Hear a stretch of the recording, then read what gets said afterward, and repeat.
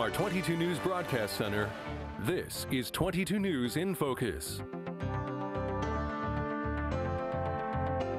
Good Sunday afternoon. Welcome to 22 News in Focus. I'm Kate Walsh. October is Breast Cancer Awareness Month. Millions of Americans are affected by this cancer, whether they're the patient or their family member is. And the American Cancer Society estimates there would be 250,000 new cases of invasive breast cancer this year among American women. Men can also have breast cancer, but it's more rare. So joining us today to discuss this important health concern is Dr. Michelle Helms, a surgeon at Cooley Dickinson Hospital in Northampton. Thank you so much for being here today to talk about this. Thank you for having me. So first we're going to get to the very basics. What is breast cancer at the most basic terminology? So that's a great question. We don't often talk about it. So breast cancer is actually when cell turnover goes awry. So we have normal stop gaps in our DNA that help us to prevent things from growth getting out of control. And when that growth does go awry, that's when we form tumors. So do people have cancer cells in their body that might not turn into a tumor or a full cancer and be detected as that? Could we right now have that, or is it the minute you have a cancer cell, you have a type of cancer? So that's a very complex question. We know that there's a spectrum of breast disease and that most commonly there are changes that occur in those cells as they go down the line to become a full-blown cancer. It's a complex process, but there are precursors to cancer cells. So what types of breast cancer are there? It's not as basic as just that. There are a variety, right? Negatives and all of that. So can you kind of go down the line with what kinds of breast cancer maybe you deal with at Cooley Dickinson? Sure. So our most common cancers are invasive ductal cancers. The breast tissue is made up of lobules, which are the milk glands, and ducts, which carry the milk to the nipple for breastfeeding purposes. So those lobules and those ductal cells can both undergo mutations as the breast tissue changes. So those are our most common culprits. There are less common causes of breast cancer as well that arise from the structural components that support those glands and ducts. And those can be sarcomas. And then there are other lymphomas and more rare cancers that can present in the breast as well. How do the different forms of breast cancer define what type of treatment is available for patients? Can some not have treatment? Are they that severe, so to speak? So the garden variety of breast cancers are treated initially with surgery. Our goal is to remove the involved tissue and test the lymph nodes or remove involved lymph nodes as well. Breast cancer is a team sport, I say. We work together with medical oncologists, radiation oncologists, and the pathologists who are looking at the cancers under the microscope. Together, we individualize the plan for each breast cancer patient based on their tumor characteristics, the location of the tumor, and of their preferences and their needs. Okay. And is chemotherapy still the most basic type of treatment if removing the tumor doesn't work? So the goal of chemotherapy is to provide systemic treatment. We often say that our bodies have surveillance systems and have our immune system in a way to be able to surveil and find cancer cells if they were on the move out of the breast. But being that breast cancer is such an important thing to treat, we don't just often rely on our immune system for that job. And that's when chemotherapy comes into play, when we want to treat the entire body. Okay. Is there a certain cause? You know, we hear of melanoma. Some causes might be spending too much time out in the sun. Is there some kind of cause of breast cancer that researchers have discovered for this type? So that's a complex question. We don't truly know the cause of breast cancer. What we do know are there are risk factors that can increase a man or a woman's risk of developing the disease. Some of those factors can be controlled and others can't. In the controlled category, we know that healthy weight and exercise are a woman's best defense. Current recommendations are for 150 minutes of moderate intensity exercise per week, and a lot of us aren't able to gather that much time together, but that's definitely beneficial. Maintaining a healthy weight as well is important. Alcohol intake actually has been correlated with breast cancer as well. Women who drink 2 to 5 drinks per day have about a 1.5 increased risk of developing breast cancer than those who don't consume alcohol. Interesting. What's the connection there? I think in general, the way we always preach to our patients that alcohol is carcinogenic and that it can change and hurt the cell makeup of the membranes it comes in contact with. And so, can breast cancer start as, let's say, a melanoma and spread to the breast, or is it usually detected first in the breast and then spreads elsewhere after that? So there are cancers that can metastasize or can travel to different locations. A breast cancer originates in the breast and then can travel to other places like the lymph nodes, the bone, the brain, the lung. Our goal is to find these cancers in their earliest stage, detect them early before they've left the breast, and be able to treat them in that regard. And we're going to talk about detection in just a moment, but first we're going to take a break. You're watching 22 News in Focus.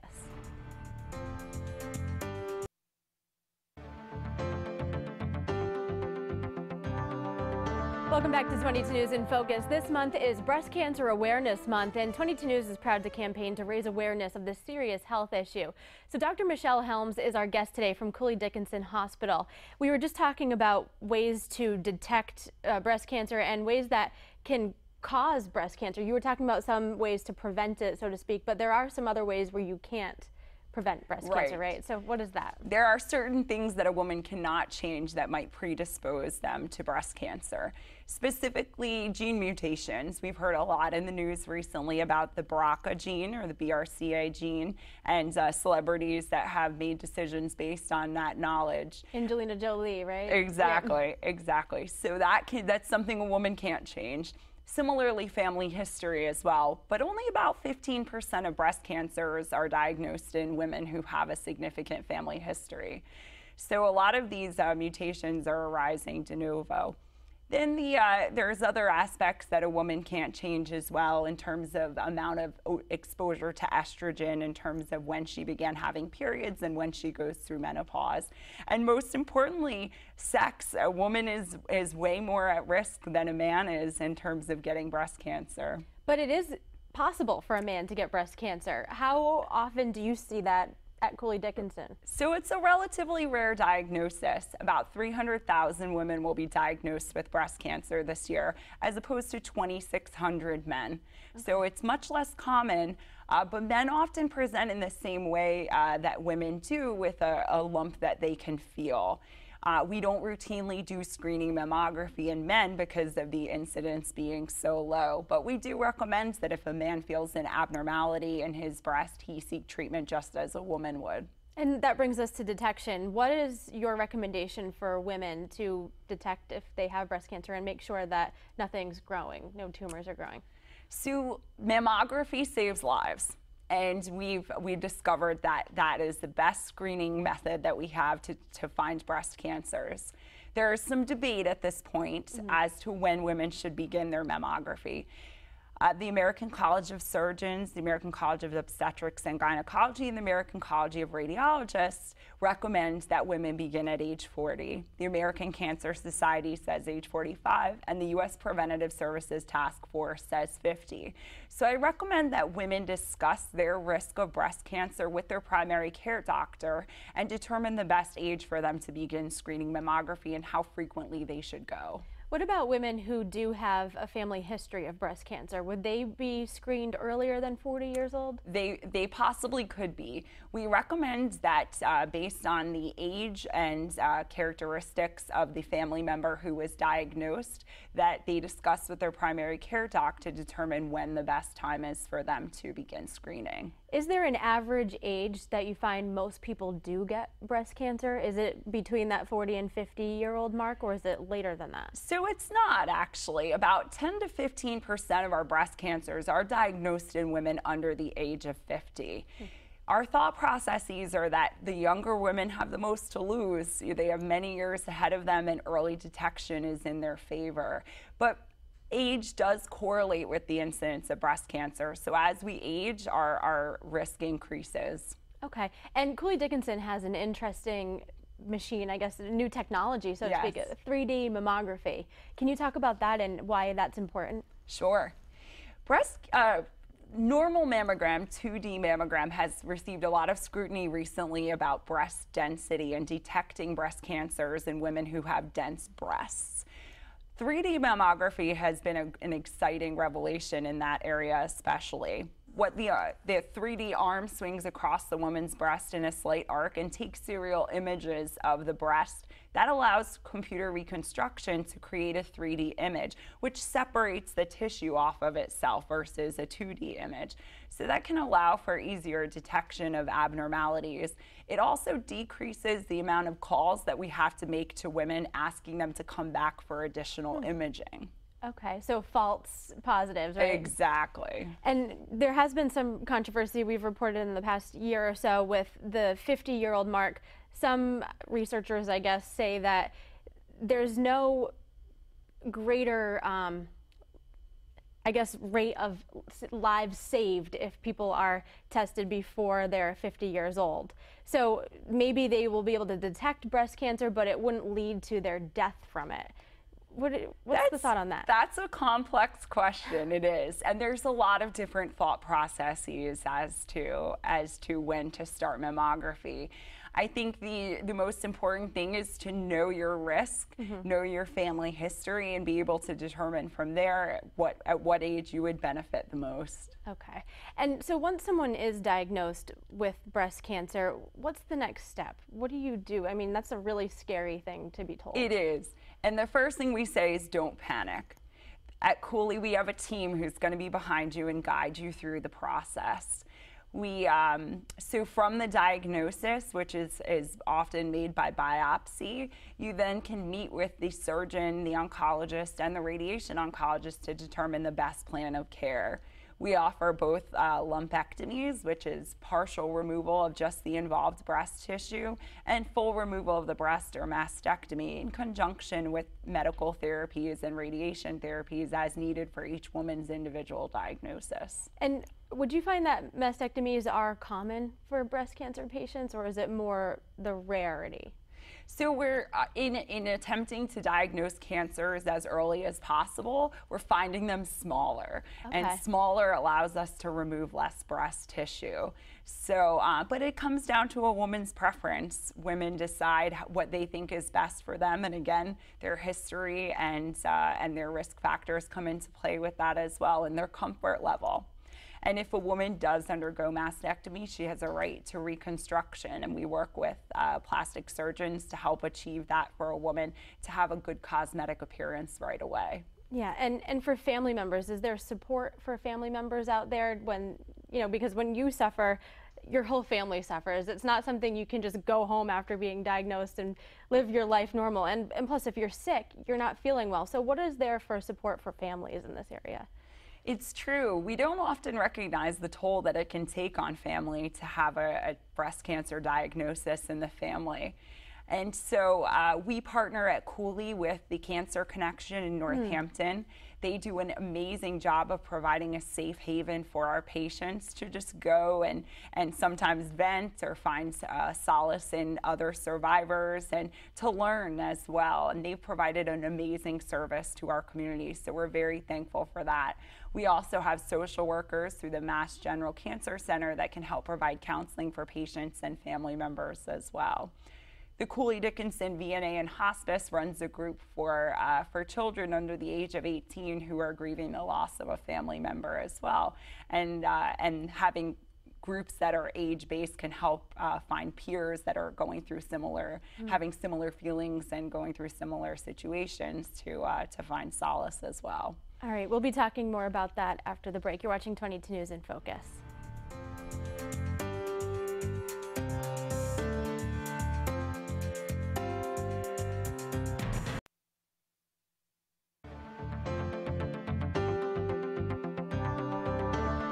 You're watching 22 News in Focus. Today we're talking about Breast Cancer Awareness Month, which is October, and early detection and treatment options for patients. Dr. Michelle Helms from Cooley Dickinson Hospital in Northampton is our guest today. We've talked about mastectomies, mammograms, but there's ways that you can search for signs of breast cancer at home as well through the self-exam. Right. How should you do that? So we recommend that a woman palpate her or feel her own breasts once a month. A lot of women choose to do this in the shower because they can soap up their hands and run their fingers across their skin a little bit quicker. We ask that you examine from your collarbone down to the top of your abdomen, because your breast tissue actually starts a little bit higher than you could imagine. And the most common region for a breast cancer to originate is in the upper outer quadrant of the breast, so heading towards the armpit. We also recommend that a woman feel her armpit as well, because the glands or the lymph nodes from the breast drainage are located there. So we say to also take a look in the mirror. A lot of times you can see a dimple or a change in the skin that maybe wasn't there previously. Changes are the big thing to detect when you do self-exam. Know what's normal for you and what's different. And I know a lot of gynecologists do it once a year for visits, or just your other types of doctors do it once a year. Would that be enough to, from year to year to detect a change and catch it on time? Or does it need to be, I know you said every month, but does it need to be more common than that, do you think? We like women to be in touch with their bodies and to know when something's different. Having a provider do an exam once a year is definitely beneficial as well. About 70% of breast lumps that can be felt are first diagnosed by the woman herself. So that's why we want to empower women to know what their breasts feel like and if something has changed. And do you find that a lot come in concerned about it, but then it turns out to be nothing? There are those times. There are, but we always say any breast lump should be investigated. So if you have an area of concern or something that's changed, bring it forward to your doctor's or your provider's attention to know if it's something to worry about or not. It seems like through the data that we've been looking at that breast cancer is pretty prevalent. I think it's the second leading cause of death among women. Why is breast cancer so prevalent? So we as women with every menstrual period have hormonal changes that act on the breast, and when there's turnover and there's change, there's always a chance for something to go awry. And it is the second most common cancer killer in women and the most common cancer diagnosis for women. Lung cancer is still the most common cause of cancer death for women. So it is very prevalent. And with 300,000 women being diagnosed this year, that's why we are so thankful for October to bring awareness forward to try to detect these cancers as early as possible. Absolutely. And it seems like there's a lot of foundations out there working to raise money and raise awareness for research and everything else. And what kind of technology have you noticed over your time as a doctor for breast cancer? How have things changed and developed to help save more lives? So the advent of screening mammography, which has been around much longer than I've been alive at this point, has really saved lives. About 30% reduction in mortality as a result of screening mammography, and that's amazing. Our advent of additional technologies for screening whole breast ultrasounds and MRI are ever evolving as well, and now 3D mammo is something to be excited about.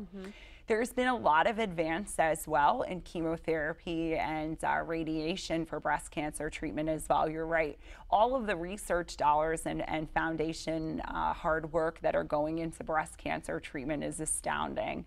And we're so thankful for October, for the month to really raise awareness and remind people that it's such a common diagnosis and something that we can all work together to treat. And I don't know if there's an answer to this, but over time, does it seem like it's become more diagnosed? I mean, you know how people say, oh, back in my day, we didn't hear about that a lot. Is it something that's always been going on and people just died and didn't know what it was from? Or are there more cases of breast cancer now? So the incidence of breast cancer is increasing each year by about 1%. But we are detecting cancers earlier. So the number of cancers being diagnosed has increased. You're right, over time. We are diagnosing more women with breast cancer.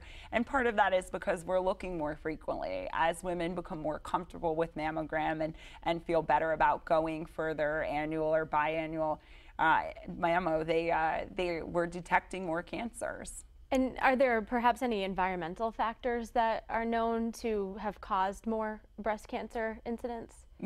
Or is it just the detection of it?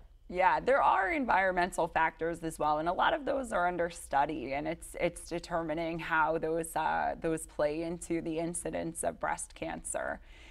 We know that smoking is definitely increase your risk, and alcohol intake as well. And we were talking earlier, but I just want to make sure that people know for sure. We were talking about mammograms, but how often should they have them once they start, when they're either 40 or 45 or 50? Right. And that's a complex question, often up for debate now as well. So every 1 or 2 years. And again, depending on risk factors. And also sometimes if we find something on a mammogram that's relatively nondescript, we may choose to image even more frequently at every 6 months just to diagnose stability in that area of concern. If a woman gets to a certain age and they've never had any detection of any kind of precancer cells or anything else, is there a point in their life where they don't need a mammogram anymore? That's a great question, and one we often talk about with our older patients.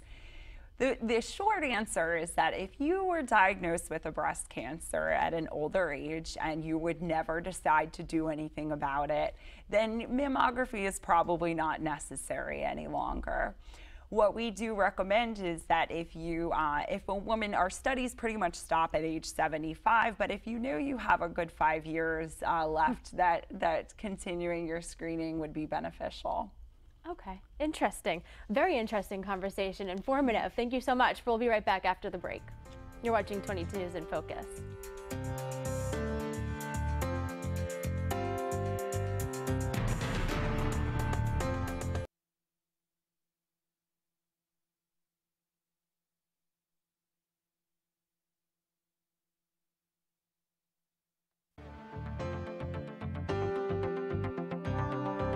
You're watching 22 News in Focus. We've been discussing breast cancer, the prevention, detection, diagnosis, and treatment options. We hope you've learned something today, I know I have, that could make a difference in your own health or someone you love. And as part of October's Breast Cancer Awareness Month, 22 News has partnered with Cooley Dickinson Hospital to support the Go Pink campaign on Monday, October 24th, tomorrow. The Go Pink initiative was created to highlight the importance of early detection. We hope that you discuss this important issue with your family and friends and your doctor. Schedule an appointment to find out the risks and your best options for an early detection test. You can find more information about Go Pink and breast cancer testing and treatment on our website, wwlp.com. That's our program for today. We want to thank our guests for joining us today, and thanks to you at home for watching. If you missed any of it, remember you can watch it in full on our website at any time. Again, wwlp.com. From all of us here at 22 News, we wish you a wonderful Sunday.